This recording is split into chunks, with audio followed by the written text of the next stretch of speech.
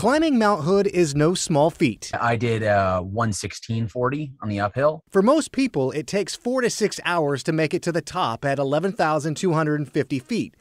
But most people aren't Jack Kenzel. There's a round trip record that was set by somebody on skis, and their time was 1:44 round trip, and I skied a 1:31 round trip. He started at the parking lot of Timberline Lodge, and with special mountaineering boots and gear, he set a record making it to the top, and then turned around and skied to the bottom in record time. The parking lot is about 6,000 feet. His total climb was about 5,200 feet, from his start at Timberline Lodge to the top.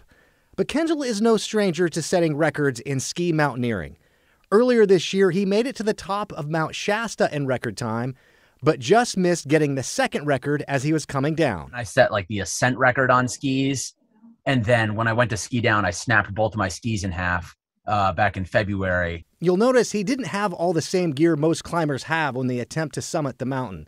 He had boots, skis, and crampons, but he set the record with wearing hardly any clothes. I don't think a lot of people realize that like overheating is a huge limiter to like physical performance. So to avoid overheating, he chose to wear just a pair of underwear. Too many layers on though. I remember I was warming up just in the parking lot, and I was kind of cool. And the second I got on that snow, I could just feel the sun just like baking off the snow. And now with the new record on Mount Hood, the GPX file. So I have a file that my GPS makes where it, tags my location every, 2 seconds or something. He's hoping to put his sights on even higher heights.